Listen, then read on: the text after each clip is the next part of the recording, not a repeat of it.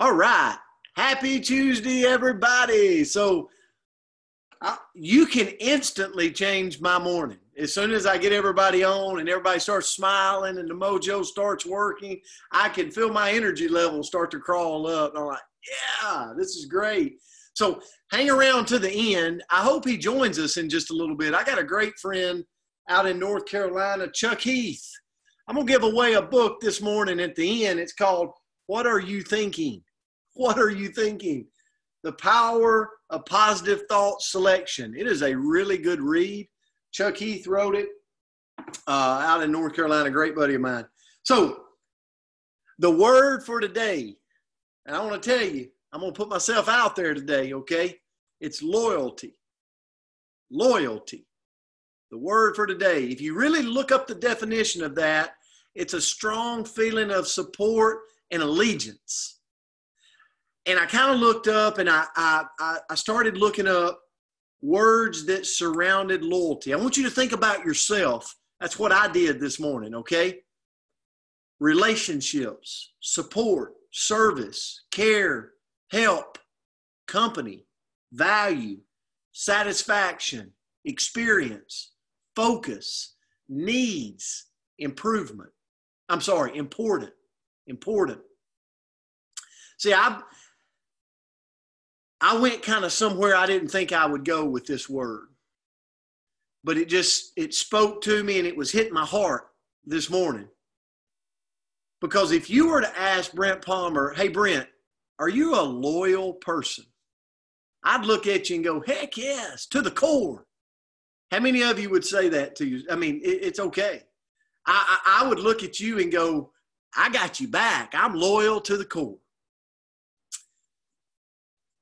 But I got to ask myself, really? Am I really? Even as loyal as the dog who would follow her owner to work every day and stay seated at the train station all day until her owner came home. You see, the owner ended up dying. And the dog, she kept showing up at the train station every single day until she died. I wrote that down. That's a read that is out there. But see, to me, this is loyalty. The devotion of your life, putting the other person over your own needs and wants. And I'll be honest with you, when I read that, it was like a little hit in my stomach, because I have to tell you, I have to be honest with you, sometimes I'm loyal if it's convenient for me. How many of you can relate to that? You don't have to raise your hand, but there's times in my life, very recent, that I'm loyal because it's convenient. And a lot of times I let selfish things get in the way and keep me from being loyal. And it's normally because I'm just being selfish. I want my wants. I want my needs. And I don't have time because that loyalty, that being loyal, is inconvenient to me at that point.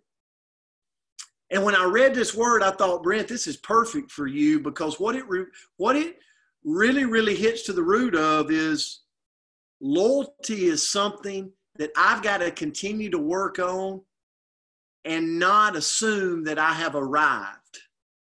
It's something that I've got to work on every day. And so, Coach, thank you for the word this morning, because it really brought me back and thought, because at the beginning I'd say, heck yeah, I'm loyal. But what I really realized when I really dug into this word is, Brent, you got to work on loyalty every single day to make sure that you're doing what you need to be doing. So, Coach, I'll turn it to you.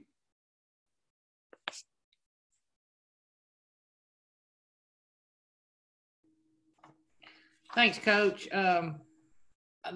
The story about the dog just really got to me this morning when he sent that over to me. I was like, if there's ever been a greater example of loyalty, that's got to be it. So But like Brent, when I started digging into this, I would have said the same thing.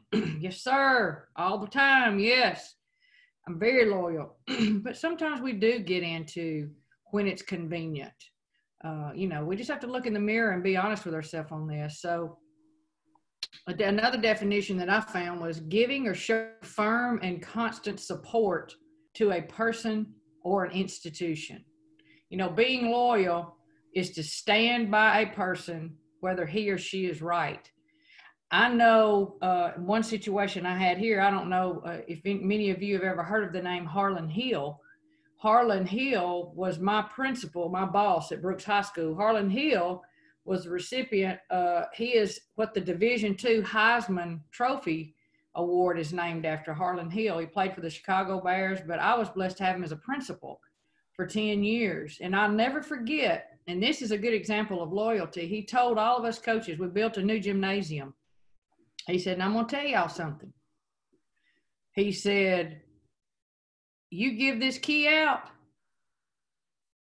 He said, I'm going to support you one time, but if you're crazy enough to give it out to somebody else, I don't know if I can. But he was loyal in his point that he was going to support us if we messed up one time. But I can promise you, nobody on that staff gave out that key out of respect for him. But I'm fixing to ask, these are things that I turned on myself. And in the research that I did on this, I got to be quite honest with you. I was going all over the place and got broad. And I found so many quality things about loyalty from a child.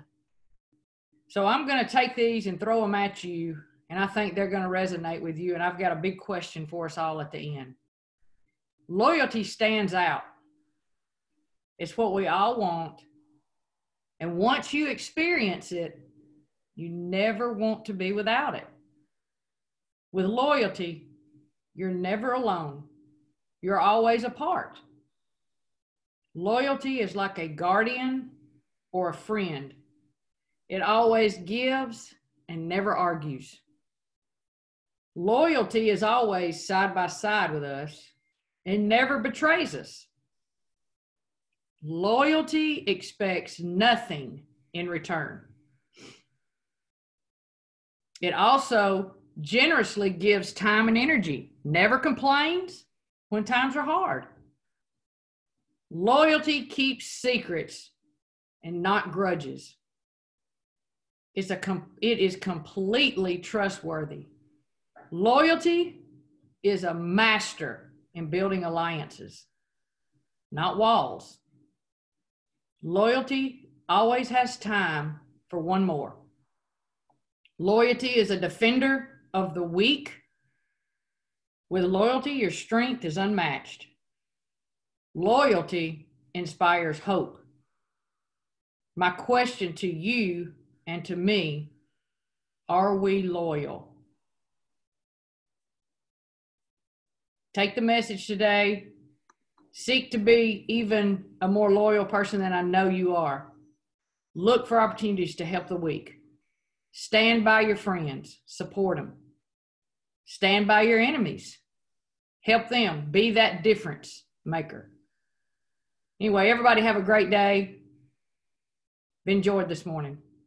Coach, thank you so much. Thanks for the word. I just think there's always that person. I'm looking at Adam right now, and I'm just thinking about our work, our life, our business, like there's always that person that we could be just a little bit more loyal to. And I think that's what this word really drove home to me today is there's people in my life that I can show a little bit more time to. So, and be that more loyal person for them. So thanks for this. Thanks for the message.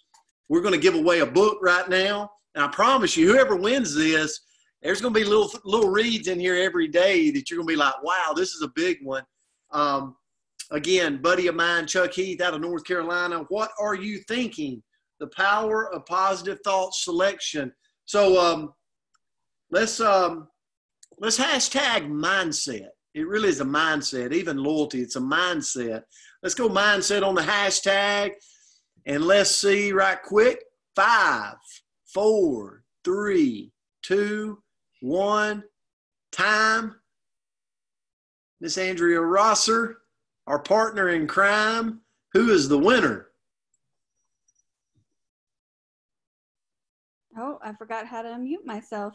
So congratulations to Mr. Jimmy Smith out there enjoying the weather in Florida this morning. Yeah. All right. Jimmy Smith, West Palm. We'll be sending that. Jimmy, if you can, if you'll reach out to Andrea Rosser, just give Andrea your address. We'll be sending you this book. I promise you, you'll be blessed by it. We're grateful for you today. Let's find somebody today, make them have a better day because we showed up. Happy Tuesday. Let's go rock the day. Have a good one.